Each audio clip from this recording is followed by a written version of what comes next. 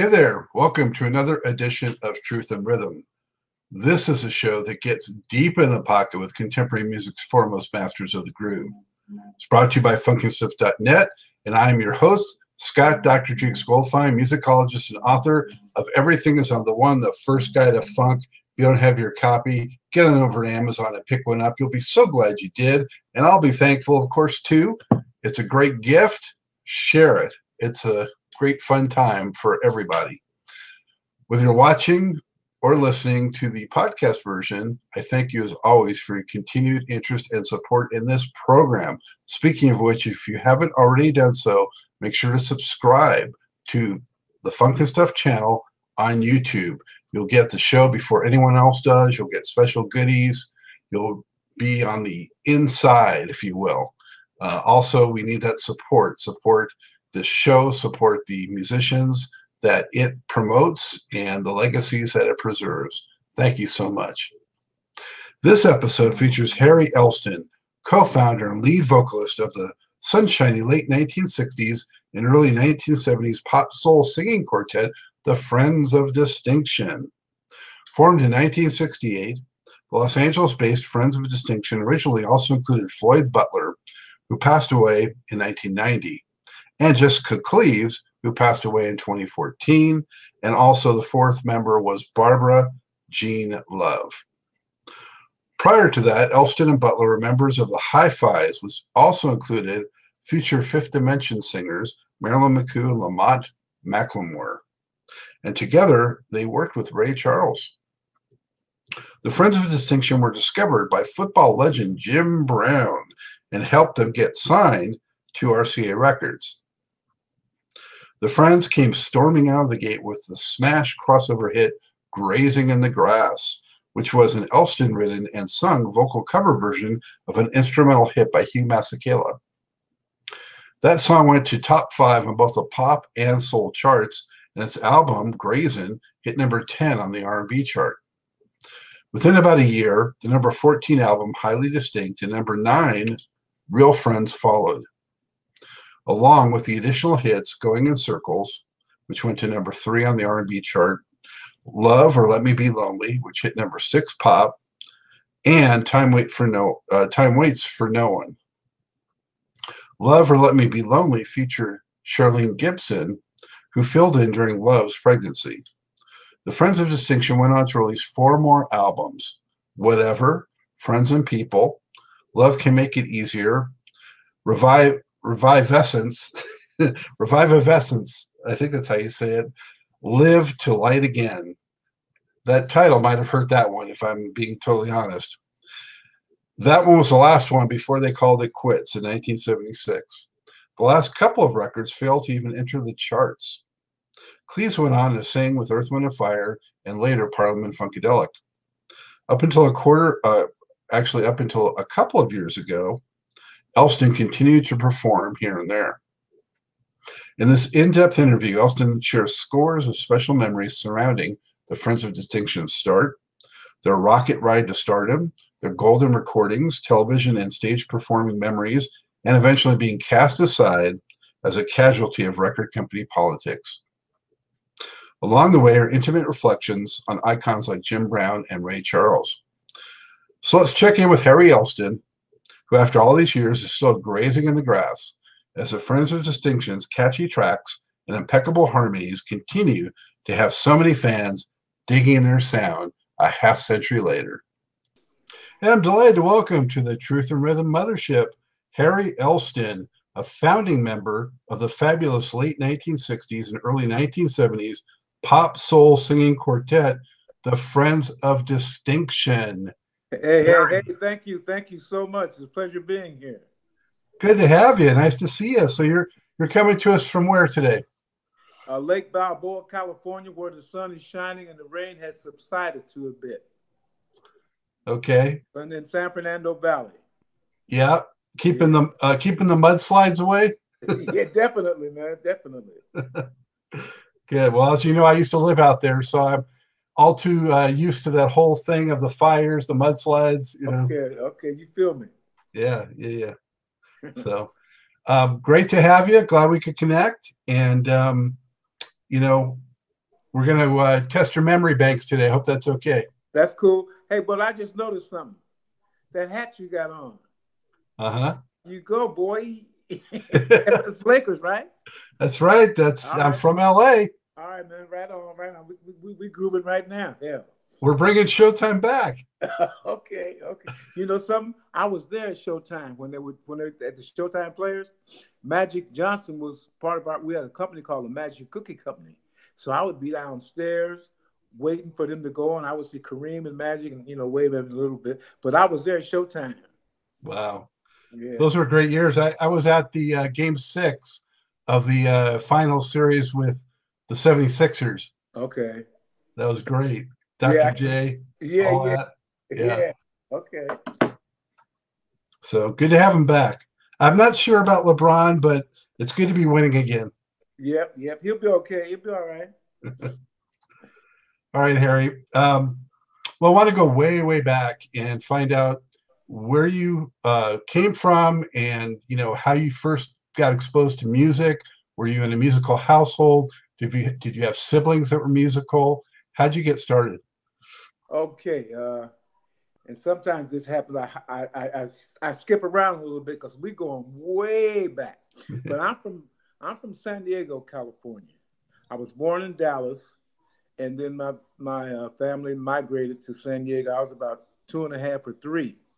So I grew up in San Diego, went to Point Loma High School, graduated from Lincoln High School.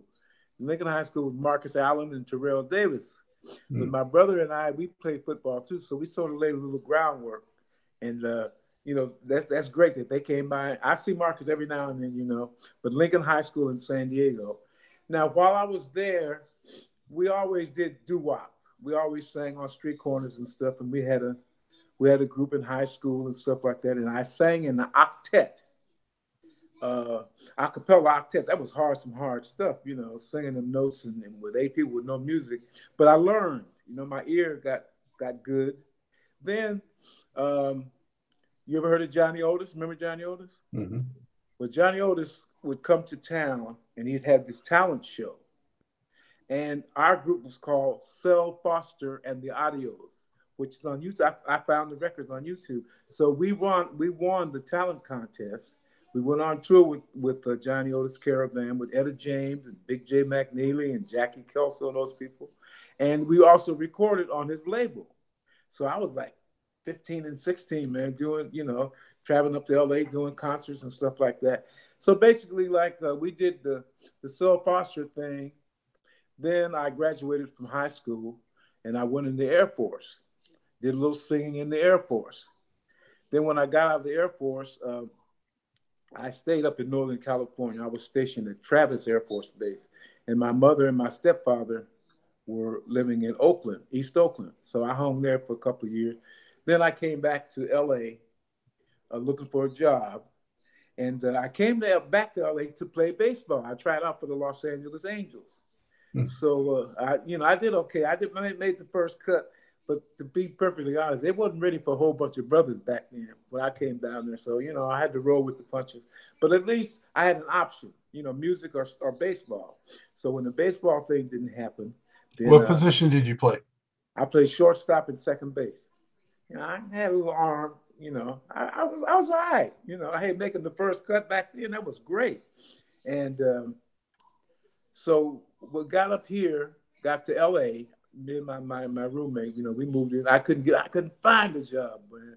I finally got a job working for Kaiser Permanente. So, I got into the loop around LA, and I used to go to these house parties. And when you go to a house party, you do what? Hey, man, you sing? Yeah, man, let's go outside. You go out in the car and drink a little bit and sing a little bit. So I met Lamont McLemore. Lamont sings with the Fifth Dimension now. But then we were just hanging buddies. And we had this group called the High Fives / Vocals. Now, the High Fives, Marilyn McCoo was in the High Fives.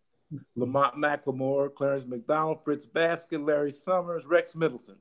So we used to sing jazz, nothing but jazz.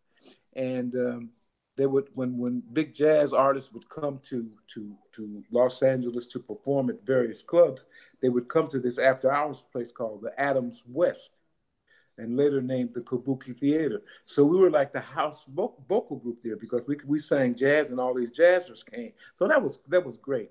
And so we did the hi-fi thing. We went on the road with Ray Charles. We recorded on Ray's label a song called Lonesome Mood. And Ray changed our name from a hi-fi to the vocals then, the vocals. So that's what we were. And we did that for a bit.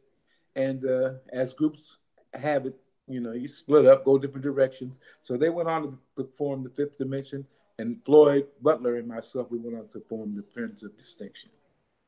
All right. Let me interject there. You covered a lot of history there. I know. It's as if you've told it before. Yeah, you reckon? So what was Ray Charles like? Let's just start there.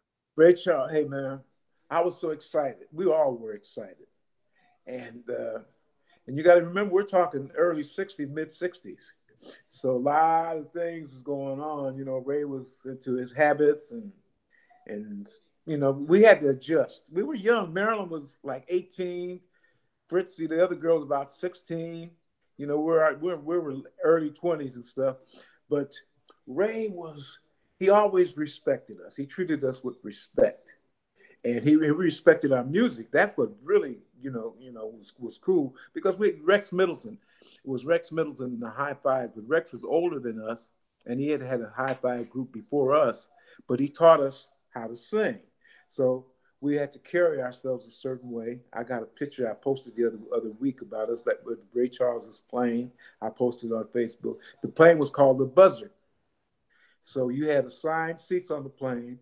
You had the pilot on the left, the co-pilot on the right, Ray in the middle. Now, I did not feel comfortable if I didn't see we call him Mr. C. If Mr. C wasn't up there doing he had his job, clank. You could see him from your seat, you know. Okay, and let's get this mother off the ground. And we take off, man. We went all over the United States and stuff in the Buzzard. So the experience with Ray was wonderful. It was a learning experience. And we learned not to play cards with him because he had all the money and he would tap the bank. So you might win a couple of hands, but he's going to win the money eventually. We wouldn't play with him no more. That was fun. You did. So, we went to his studio and I saw Ray 15 years later and I gave him a song or something like that. I wrote some songs for him with a gentleman by the name of Billy Osborne who was with LTD, Jeffrey's brother. So we wrote some songs together for Ray. But my experience with Ray was heartfelt, warm felt, and acknowledging and respecting this genius of a man. We would be on stage sometimes, and it would be the end of the show, and Ray would be bowing and stuff, But he'd get close to the stage, the edge of the stage. So we would take turns coming to get him and leading him on back, Then I remember one time, I was born in Dallas, and we were doing a concert there at one of the big arenas, and they didn't pay Ray his money. So we went on, did our portion of the show. Ray said, we're not going on. Boy, rocks and stuff started flying at that bus. We were ducking this. It was scary. It was scary. In my hometown, But, so that was an experience. And then a couple of times, one time we were in Pittsburgh. We're getting ready to come back. The tour was over. We're getting ready to come back home. So it was just like 5 or 6 of us on the plane. We took off from that airport and went up in the air and came down, skidding and sliding. We didn't know what was happening. And the plane finally stopped and we got out and we looked down. There's a big gully down there. That was a scary experience on Ray's plane.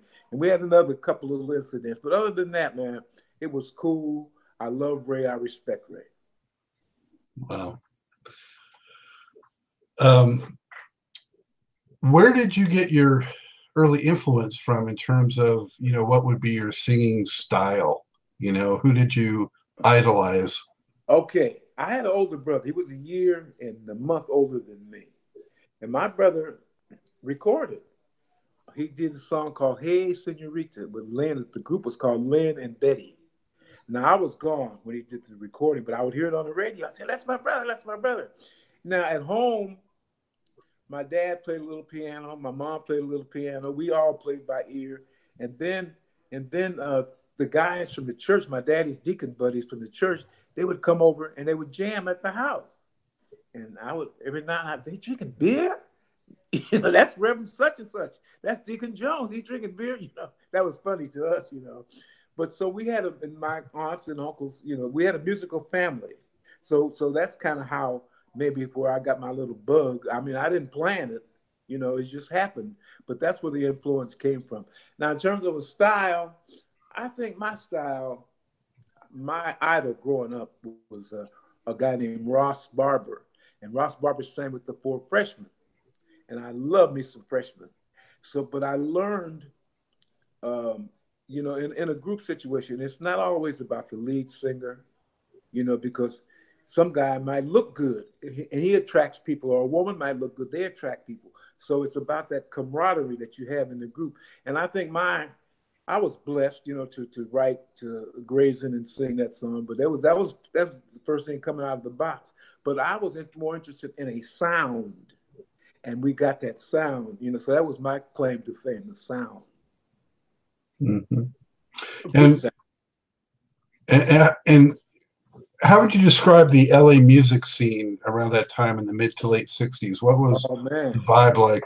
Oh man, it was crazy, and it was thriving, and it was great. I mean, on the Sunset Strip, maybe even before you got there. Okay, I don't know. But the Strip used to be the bomb. We used to work at a club called Mr. Conton's on the Strip, and we worked there 5 days a week. And it was just the five of us, and Rex playing the keyboards and singing. But man, you could walk out on the Strip this way, that way, clubs, miles from miles, clubs, comedians and jazzers and rock and rollers and stuff. It was wonderful, man. So the scene was good. Let's see, we were rehearsing, and we hadn't even had a name yet. And so my roommate was friends with Jim Brown. So Jim Brown was still playing football. So Jim came to town, and like Lamont was a photographer, and he shot all for Jet Magazine. So we had all the beautiful girls there. So Jim fell right into that. We was rocking and rolling, had all the honeys too. And I forgot what I was going to say. But anyway, okay, Jim. So one day, Jim and I were talking about something. He said, "What are you doing, man?" I said, "Well, I'm putting this group together, blah, blah, blah." He said, "What kind of group?" And I explained to him. He said, "Well, you get it together, and when you get ready for me to see it, I'll come by." I said, "Really, Jim?" He said, "Yeah." So I told the guys, Clarence McDonald, and Floyd, and Jessica and them. I said, "Hey, Jim Brown is going to come by one of our rehearsals." Jim comes by. Does he bring with him? Big Bill Russell. So I got to meet Bill Russell, So anyway, make a long story shorter, Jim liked us. He liked how we sound. He liked the direction. So he became our manager. So he set up this audition or showcase at a place called The Daisy. The Daisy, I don't know if you remember, The Daisy was in Beverly Hills. But Frank Sinatra and Sammy Davis and all those cats used to hang out there. So we went there and we tore it up.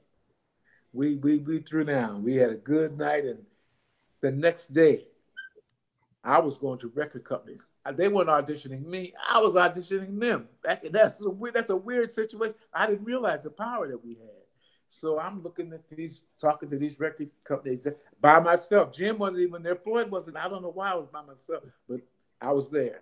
So we ended up signing with RCA Records. And the reason I liked the producer's name was John Flores. He was a staff producer, but he was very low key. And I liked his vibe, and he didn't try to BS us or nothing like that, And so we went with John Flores and RCA Records. And he says, now I got this arranger, and his name is Ray Cork Jr., and he's in Phoenix. We'd never heard any of his work. So we said, well, what we going to do? So we rolled with it. He turned out to be a godsend. You see those arrangements on Grazin and Circles and all? That was Ray Cork. He was the man. This is before we hooked up with some other people, but I'll get to that story later. But go on. What songs did you do for your that spotlight, if you remember, or the showcase? Well, we probably did Eli's Coming, Going in Circles, Grazing in the Grass, and maybe some cover songs. Maybe a 45-minute show. So you already had Grazing in the Grass by that point. I think. I think, man. Maybe we had a rough, copy, because see, Grazin, when I got hold of it, you know the story behind Grazin? Do you know the story about it? Well, I know Hugh Masekela did the music originally, and then you added lyrics. There you go. Okay. And the writer, the original writer, his name was Philemon Howe. He passed away also a few years before Huey did. Huey just passed away last year.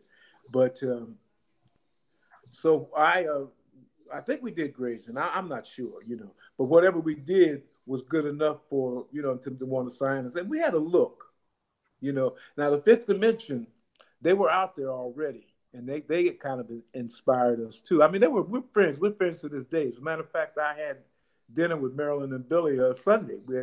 We had sushi. And but anyway, so maybe people were ready for this girl guy group sort of a thing, and black guys and stuff singing different types of music. But see, actually, I was a black surfer dude from San Diego, so I had all kind of musical influences, and so did Floyd. Floyd was from San Diego also, and then Jessica. It was Floyd Butler, Jessica Cleaves, Barbara Love, and myself. And I knew Barbara from back in the day, but Jessica was like 17. And Jessica's a monster. And she had this little clique with Jerry Peters and Anita Poré and Greg Poré and David Crawford. But they were our songwriters. We didn't know they were young too. So we got their career started by singing Going in Circles and Love or Let Me Be Alone. They wrote those songs. So it was like a little, a meshing of the minds. Were groups like the Mamas and Papas an influence too, or? Yes, guys and girls group. Yeah, they were, and because like the Fifth, they sang like "Go Where You Want to Go," blah blah blah. That was the Mamas and the Papas, that. But it was that time for mixed groups, and we just hit it at the. I always say that timing is the name of the game, because hey man, I don't care how talented you are. I don't care how much money you got. I don't know how cute you are or how muscular. If it's not your time, it ain't gonna happen. So I learned that at an early age. But the stars have to align. I'm sorry. The stars have to align. Exactly. This is the dawning of Aquarius. But anyway, so we were blessed, and with Jim was still playing football, but he was making that transition from football to acting, and he was a hot property. So we got with Jim had a management company called the BBC. It stood for Brown, Block, and Covey. Now, you know who Jim is. The other B was Paul Block. He worked for Rogers and Cowan. Back then, it was Roger, Cowan, and Brenner.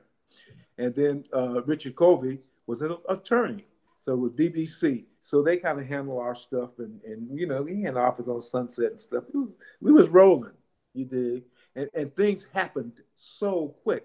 I mean, Scott, it's like, can you imagine this? Like you go in the studio and you walk in the studio and there's 100 musicians in there. I mean, with Ray, we had a lot of musicians, but 100, the big orchestras and stuff. But we went in there and we did our little thing, and RCA liked it. And Grazin in the Grass was our first, coming out of the box. But when I wrote it, I called it Flaking in the Grass. So I went by their record company. I forget his name. I'll think of his name in a minute. But they said, Flaking in the Grass, get out of here with this stuff. So I said, well, can I use Grazin in the Grass? They said, yes. So after that, it was cool. Because, see, they made money on Hugh's Grazin in the Grass, and they made money on our Grazin in the Grass. So they were happy. Hugh Masekela, God bless his soul, he was elated. Harry, that's great, Harry, blah blah blah. And like I said, the writer's name was Philemon Howe, and he passed away about 10 years ago. I didn't know him that well, but I did meet him. So we made us some money, and we made a lot of other people some money. Now, as far as the chronology of things, did the Highly Distinct album or the Grazing album come out first? Grazin. Grazin. So yeah, Grazin. so you did come exploding right out with that, yes. Out of the box. Yes. Were you? I mean, how much did you know that was like a hit when you cut it? Had no idea. Had no idea, man. We did a demo, and it was cool. It was cool, but we didn't have all the background parts or nothing like that. I don't even know if I was finished, but we had no idea. And I learned, that's something I learned. It's like, you might think, nah, this is hot. This is going to be this. But the audience, they determine what's happening. It's like the song You Got Me Going in Circles. That was on the B-side of another song. They flipped it over, and it did what it did what it did. So I had no idea. We had no idea. The first thing out of the box, we were young and crazy, and we didn't know nothing, man. Well, that song is just so incredibly catchy, and the harmonies and the orchestration, the arrangement is just so spot on. Thank you. That was Clarence McDonald. Clarence McDonald was there when we were doing that and doing the music. And we were blessed, man. And then Ray Cork came from Phoenix and did those arrangements and stuff. And it was funny because we had never met him. If he walked in the room, we wouldn't even know him. And he came on the road with us and everything. We turned out to be best friends. He's a good guy. Him and John Forrest. And RCA, I have good memories with RCA Records. I don't think they knew exactly what to do with us. Number one, because things happened so quick. Number two, RCA was a classical label, and then, but you had let me see, Sam Cooke. I think Sam Cooke was on RCA. Jesse Belvin was on RCA. So they had some of the black music, but they didn't. I don't think they really knew what to do with us. Plus, the pop department and the R&B department were fighting, because we crossed over and they didn't know what to do. We said, cross over? What the hell is that? You cross over the street? We didn't know what the hell they were talking about. But then that's when the politics, we go to New York and hang out, and that's when we understood the politics. But luckily, excuse me, Jim was there, and he kind of, puts a lot of that stuff to the side that we didn't have to deal with. But later on, I really found out what was happening in terms of the politics that were going on. The Jim seems, outwardly and to most people like such a, macho, tough, kind of guy, very serious. I'm guessing that if you really get to know him, he probably has a good sense of humor and all that. What is the real Jim Brown like? The real Jim Brown. Number one, I have to give you this disclaimer. We had a fight, and I lived to talk about it. We were like, Jim got to have this ego. That. But so did we. We're from San Diego. We wasn't no punks. We're from the hood in San Diego, and we were like, there's this club in LA. I don't know if you've ever been there. It's called Mavericks Flat. It's on Crenshaw. So Jim had something to do with that club later on. But in the meantime, we used to hang out there. That's why all the pretty girls would come, and we ruled the joint. And we were in the back of Mavericks. We were racing 50-yard dashes and stuff for money. So I'm running against Jim, and I don't know if it was somebody else. But anyway, we ran the 50 yards. I won 49 3/4. And by the time he got caught up to me, I was across the line. And I said, man, I won. He said, no, man, you didn't win. And we asked one guy, hey, man, who won? Man, I don't want to get into it. So I'll never forget, I had on the Mickey Mouse sweatshirt. And I said, well, man, if it's that important to you, it was $10 back then, too. I said, well, you take the money. I threw it. I threw it in the face. And he grabbed me. He's choking me and stuff. And he let me go. I said, you're choking me, Jim. And he let me go. And I'm crying by this time. Snot's running out of my nose. And he said, well, you going to get your gun? You going to shoot me? No, I got in my little car. I went home and soaked my neck. You know how you soak your arm? I soaked my neck. And about 45 minutes later, there's a knock on the door. It was Jim. Hey, man, I'm sorry, blah, blah, blah, blah, blah, blah. Jim bought me my first Cadillac. He gave me the money for my first Cadillac. Jim did have a sense of humor. He had just bought his house up on Sunset Plaza Drive. Jim couldn't swim. And me being a surfer dude, Floyd too, you know, we could swim, and we used to dive and stuff. Jim, how you dive like that? Jim dove, scraped his nose all up. We were laughing and stuff like that. But it was cool. It was cool, you know. I see Jim. I haven't seen him in a couple of years, but I play softball. You there? Yep. I play softball, and I would see him at the Encino golf course over there, and we holler and stuff like that, you know. But Jim has a subtle, you know, personality, and then remember, see, Jim was a young man too, like 29 or something like that, 28, and he was feeling his oats too, you know. So, but we got along cool. He managed us for a few years, you know, and then we kind of went separate ways. So Harry, you know, you talked about Fifth Dimension, and we mentioned Mamas and Papas and the whole kind of mixed group thing. So how did you take steps, or how were you guided, if that was the case, to differentiate what Friends of Distinction would sound like, look like, and be to the public? Okay. Number one, we were kind of like trendsetters ourselves. Yeah, hey, I'm telling like it is. We would do commercials and stuff for clothing stores. A lot of people thought we owned remember North Beach Leather? I don't know if you remember that, but we take pictures in their outfits and stuff. So we had a style of our own. It just so happened to be that the Fifth had three guys and two girls, and we had two guys and two girls. So, but we didn't copy nobody. We did our own thing. We used the same tailor, Harvey Krantz, and everybody in the music business, Jackson's and everybody. Jim used to get his clothes made there, and Harvey kind of, you know, he would, you know, if he made clothes for Marvin Gaye, he wouldn't want to make you the same thing, you know. So he kind of helped us a lot like that. But just in terms of trendsetters, we set our own trend. We thought we were. Was Undisputed Truth kind of Motown's answer to what you guys were doing? Well, say that again. Undisputed Truth. I was wondering if that was sort of Motown's answer to what you guys were doing. Real? Well, okay. I remember Smiling Face. Yeah. Because they were the guy and the girl singing thing. Yeah. Matter of fact, they were on this radio show the other day. Maybe so, man. Maybe, you know, the crossover thing happened. Yeah, they were Undisputed Truth were great. I love those guys. I never met them. You know, I don't think.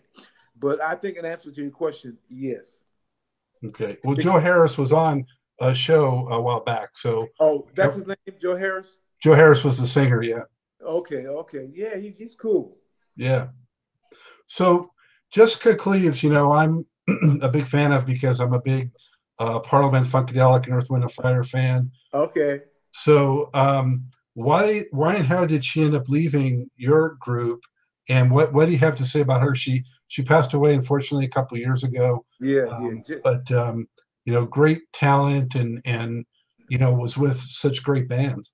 Mm-hmm. Well, you know, Jess, and I didn't learn some of this stuff until later.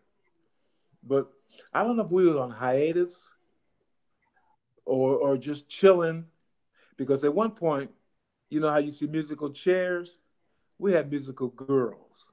You know, like Barbara was married, Barbara was pregnant, and so she had to step aside.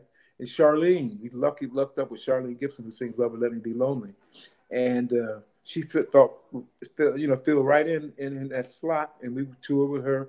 And then, excuse me, and then Barbara had her baby and came back, and Charlene left. Anyway, during that period, I don't know if Jessica was disgruntled or what, but she split.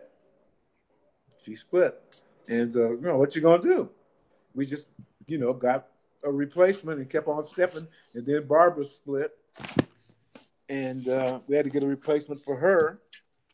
Just a moment. And then Jessica, like we knew Maurice, Earth, Wind, and Fire. We knew them. You know, we used to smoke a lot of dope together back in the day, and but then we were friends, and Jessica went with them. I didn't even know it. I read something about last year somewhere. I said, "Oh, really?" And I don't know if Jim might have suggested it. I don't know, but Jessica was a very talented. Jessica was cool. Jessica was cool. You know, we got along great, and but she just maybe she had growing pains. Maybe she got tired of us. I don't know. You know, her and Jim were an item at one point. I don't know how much that had to do with it, but then she went with Earth, Wind, and Fire and then Parliament-Funkadelic, and I saw her. The last time I saw her, she wasn't doing too good, man. She was so skinny and stuff, and we talked about some royalties, and we got that together. And so I'm glad that happened. But other than that, I love Jessica. When she passed away, Billy Osborne, you know, LTD, he called and told me, saying, "Man, Jessica's gone," you know, blah blah blah, and she was scared. She was scared, you know.